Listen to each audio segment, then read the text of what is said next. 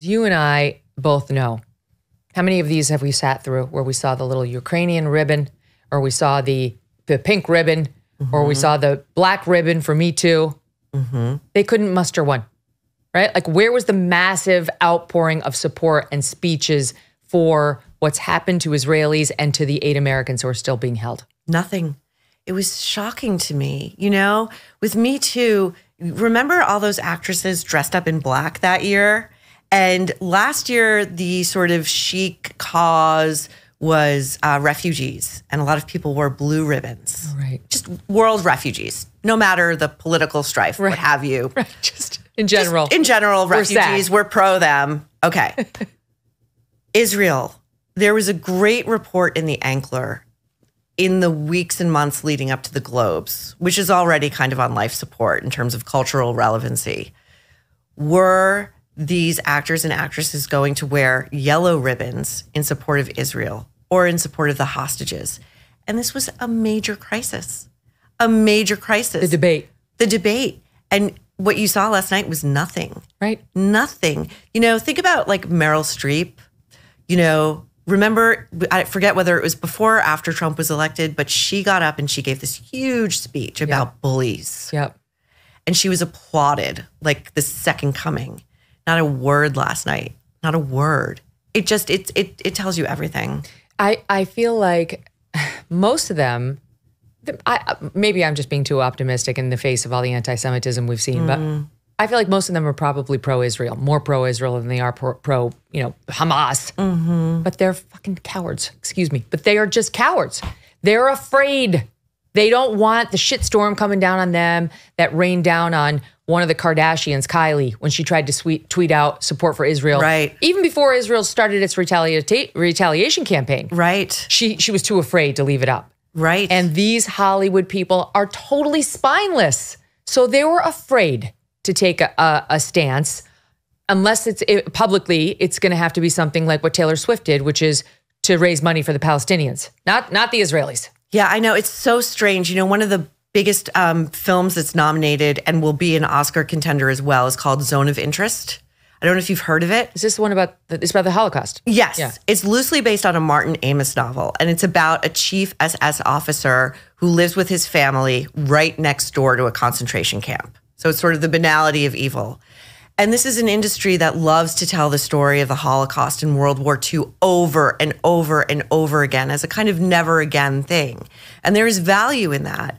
But you also have to ask, where is the moral and ethical integrity when we're seeing a second Holocaust and nobody will stand up in the moment? This is a group of people who signed an open letter in support of Roman Polanski. Oh my God, you're right. I forgot about that. But this is too much of a third rail. It's one of those moments in the culture where you feel I feel very queasy. They'll exploit the pain and the history of Jewish people like that for a dime to make and money. Awards. Right, and awards.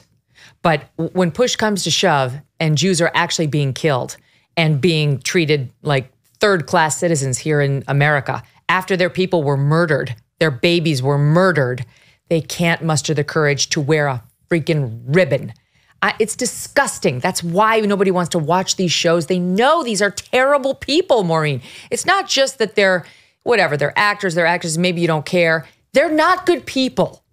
Well, here's a documentary they might want to consider for consideration next year. How about the 47-minute long piece of footage put together by the Israeli military? Oh, wow. That details what went on that day. And it was taken from body cam footage, from the terrorists, from first responders, iPhone footage, from survivors and people who did not make it. And I'll tell you, that piece of film is an incredibly well done story, front to back. It starts by putting you, the viewer, in the driver's seat of somebody's just average car on a Saturday morning, driving down a highway. And before they can even realize what they're seeing is a convoy of terrorists in front of them, bullets start smashing through. And you go through the entire day, and this tells a narrative in a way that leaves no question what went on, who is in the right, who is in the wrong. And this is a film, I think, that should be required viewing for anybody who wants to weigh in and talk about what's going on in Gaza instead. That's why they won't nominate it and they won't show it.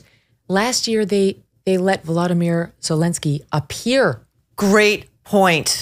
At the Golden Globe. Can you imagine if Bibi Netanyahu? They would never invite Bibi's him. not in SAG, right? Oh, Isn't Zelensky a former comic actor? No, they would never. I mean, honestly, like far cry from that. They couldn't even muster the ribbon. So it's disgusting, and we know who they are. The Megyn Kelly Show is supported by Grand Canyon University. Founded in 1949, GCU is a private Christian university that is dedicated to delivering an affordable and transformative higher ed. Their vibrant campus is located in beautiful Phoenix, Arizona, and according to niche.com, it's ranked a top 25 best campus in the country. As of June 2023, GCU offers 330 academic programs, with over 270 of them online, allowing you the freedom to earn your degree on your time from wherever you are.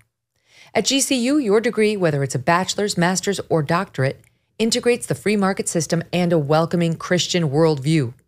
Learn more about GCU's programs, competitive tuition rates, and scholarship offers from your own university counselor.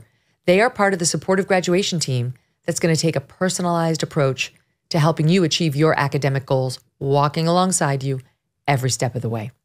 Find your purpose at Grand Canyon University. Private, Christian, affordable. For more information or to enroll, visit gcu.edu. Hey, thanks so much for watching. If you like what you just saw, hit the subscribe button for more clips and full episodes.